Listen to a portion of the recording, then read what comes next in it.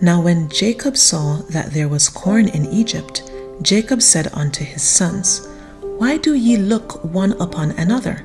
And he said, Behold, I have heard that there is corn in Egypt.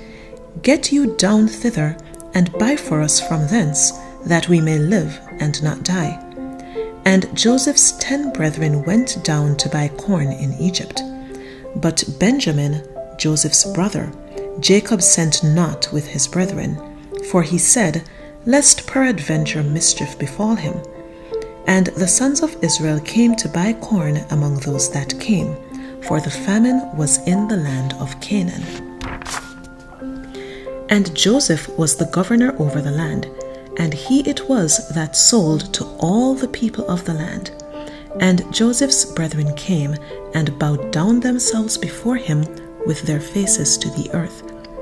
And Joseph saw his brethren, and he knew them, but made himself strange unto them, and spake roughly unto them. And he said unto them, Whence come ye? And they said, From the land of Canaan to buy food. And Joseph knew his brethren, but they knew not him. And Joseph remembered the dreams which he had dreamed of them, and said unto them, Ye are spies, to see the nakedness of the land ye are come. And they said unto him, Nay, my lord, but to buy food are thy servants come. We are all one man's sons. We are true men. Thy servants are no spies.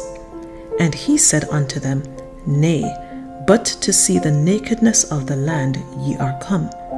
And they said, Thy servants are 12 brethren, the sons of one man in the land of Canaan. And behold, the youngest is this day with our father, and one is not. And Joseph said unto them, That is it that I spake unto you, saying, Ye are spies. Hereby ye shall be proved. By the life of Pharaoh ye shall not go forth hence, except your youngest brother come hither. Send one of you, and let him fetch your brother, and ye shall be kept in prison, that your words may be proved, whether there be any truth in you, or else, by the life of Pharaoh, surely ye are spies. And he put them all together into ward 3 days. And Joseph said unto them the 3rd day, This do, and live, for I fear God. If ye be true men, let one of your brethren be bound in the house of your prison. Go ye, carry corn for the famine of your houses. But bring your youngest brother unto me, so shall your words be verified, and ye shall not die. And they did so. And they said one to another, We are verily guilty concerning our brother, in that we saw the anguish of his soul when he besought us, and we would not hear. Therefore is this distress come upon us.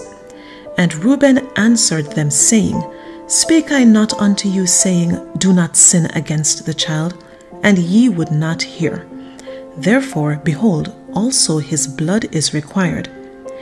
And they knew not that Joseph understood them, for he spake unto them by an interpreter.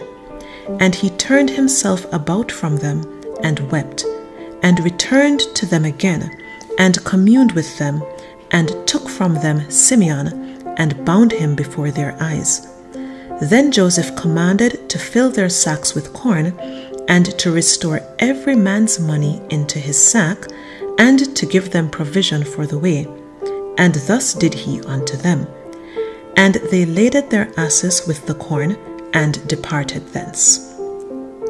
And as one of them opened his sack to give his ass provender in the inn, he espied his money, for behold, it was in his sack's mouth.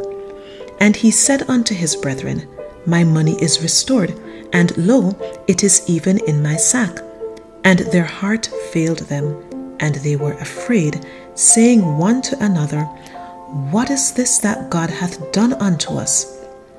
And they came unto Jacob their father unto the land of Canaan, and told him all that befell unto them, saying, The man who is the Lord of the land spake roughly to us, and took us for spies of the country.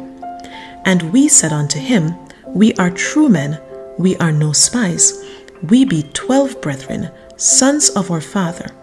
One is not, and the youngest is this day with our father in the land of Canaan.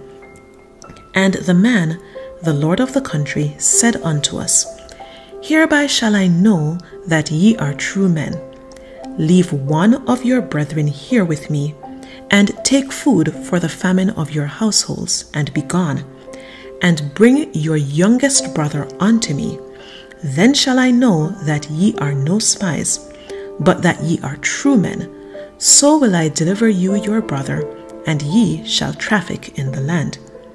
And it came to pass, as they emptied their sacks, that, behold, every man's bundle of money was in his sack. And when both they and their father saw the bundles of money, they were afraid. And Jacob their father said unto them, Me have ye bereaved of my children. Joseph is not, and Simeon is not, and ye will take Benjamin away. All these things are against me. And Reuben spake unto his father, saying, Slay my 2 sons, if I bring him not to thee. Deliver him into my hand, and I will bring him to thee again. And he said, My son shall not go down with you, for his brother is dead, and he is left alone. If mischief befall him by the way in the which ye go, then shall ye bring down my grey hairs with sorrow to the grave.